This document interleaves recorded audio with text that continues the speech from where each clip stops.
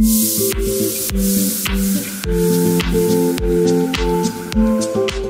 are now in the Melgaço area, inside the sub-region of Monção and Melgaço, more specifically in the northern border of Portugal, right next to Spain, to Galicia. My name is Vasco Magalhães, and I'm in charge with the international sales. Specifically where we are, we mainly produce one variety called Alvarinho.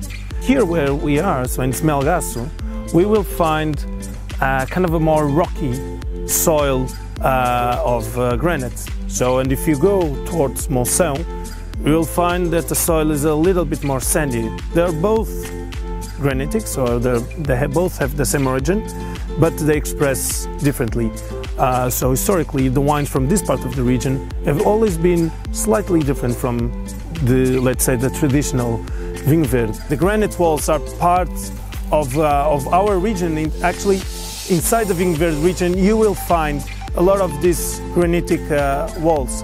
We try to preserve the natural characteristics from this region, which is, very good freshness, very good minerality, and great aromas.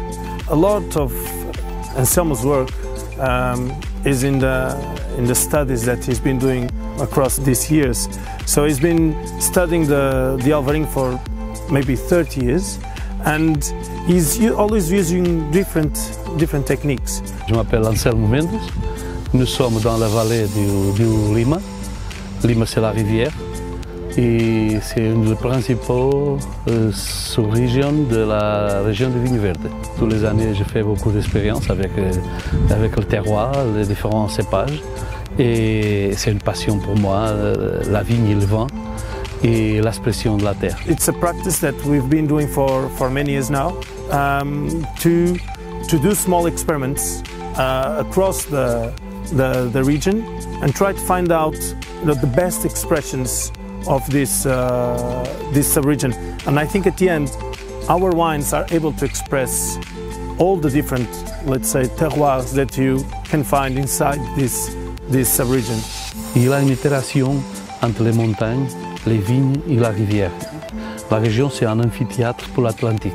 Our most famous variety is obviously the Alvarinho, because it's the base of our company. It's the base of everything. So our most well-known wines are made from this variety. We also use other varieties such as Loureiro and Avesso. Probably the most famous one is the Muros de Melgaço, which is the first wine ever made by Anselmo. The name Muros de Melgaço means walls from Melgaço. So it's actually representing these walls that you can see a little bit all over this part of the region. 70% of our sales are abroad. Of course, Portugal is the most important market for us, but it's basically outside the country where we find most of our clients. Let's say that our biggest market it's actually Sweden. It's a country that has been growing for the last few years. And we also sell to America, both North American and South America, a little bit to Asia. Our collaboration with Adrian Butuc, so it's our importer in Romania, started 2 years ago.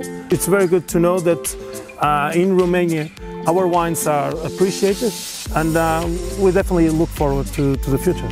J'ai invité toutes les personnes qui aiment le vin à connaître une région comme la région du Vinho Verde. C'est une région très particulière, avec beaucoup de diversité de cépages et de terroirs. Et en même temps, visiter mes vignes, qui sont des vignes dans la vallée du Lima et dans la vallée du Vinho. Dans la vallée du Vinho avec l'Alvarinho et dans la vallée du Lima avec le Loureiro. C'est une région en même temps qui produit du vin, mais aussi de bonne gastronomie, une gastronomie particulière. Et nous sommes en trilogie de le vin, la paysage, la mer et la gastronomie. Le vin, c'est un plaisir, c'est une boisson plaisir. C'est un produit culturel. pas une boisson, c'est un produit culturel. Je suis un expérimentateur, mais en même temps, c'est donner du plaisir à la personne. Mon but, c'est que les personnes soient contentes quand elles boivent mon vin.